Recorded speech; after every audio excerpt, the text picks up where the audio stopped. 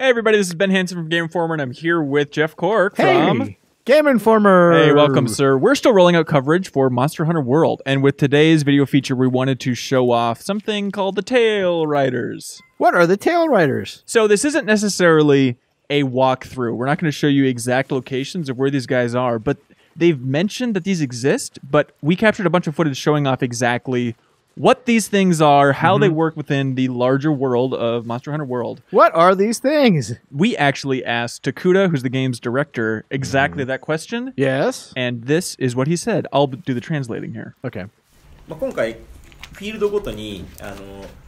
So the way this feature works is that on the different maps there are these versions of the felines called Grimalkins. They're the wild version of the Palicoes that you have as your helpers, and by befriending them in the game, sometimes they'll be able to temporarily join you as another Palico alongside you and your own Palico.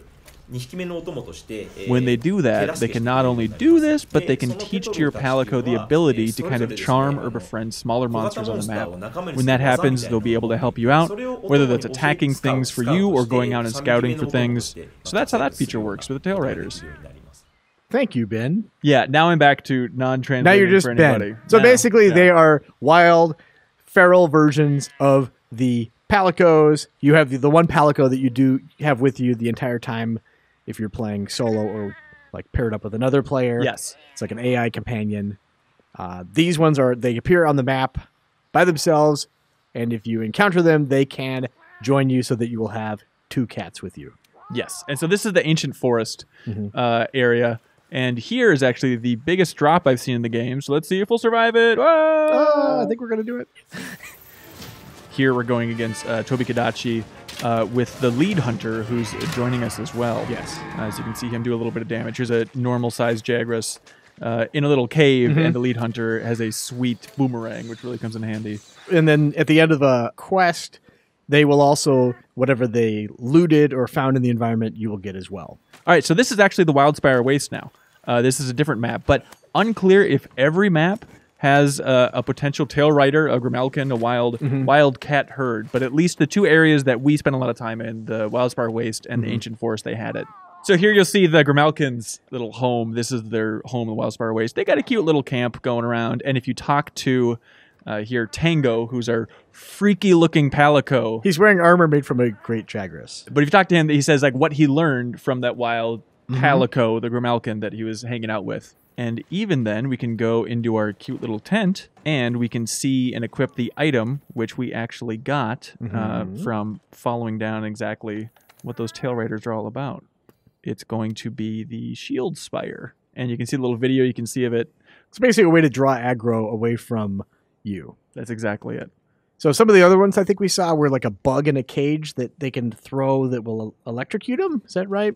Oh, the flash fly cage. Yeah. Yeah, that's what we got in the Ancient Forest. Yes, exactly.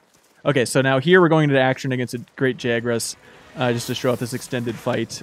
This is actually Yuri from Capcom, the community guy who's actually doing the fighting. And he's played an unbelievable amount of this game. Oh my god, I hate to sound like doing an E3 demo, but we got a Rathalos here.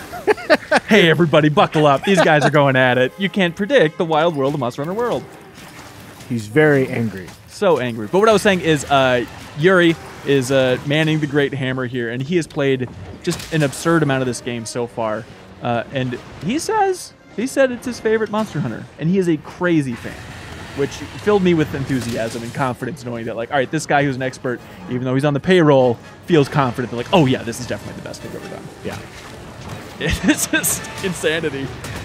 Luckily, you have your little Tailrider who can help you out because it actually can ride around on a little Jagras, which is very cute, and that's where they get their name, the Tailrider. And again, it's only small creatures along the way. Exactly, so they can't upgrade it to where it's like, oh, now I'm riding a great Jagras or anything like that. Right, and it's not just small Jagrases, though. Like on the Wildspire Waste map, you learn how to ride a Kestodon. So your little buddies can ride kind of the more Pachycephalosaurus-looking characters, if you know dinosaurs. And so now we're going to watch Yuri from Capcom, who's actually playing in this footage, defeat... Oh, that's right. Well, you can't win them all, can you, folks? All right, thanks for watching, everybody. We have new features coming up every Monday, Wednesday, and Friday at GameInformer.com/MonsterHunter.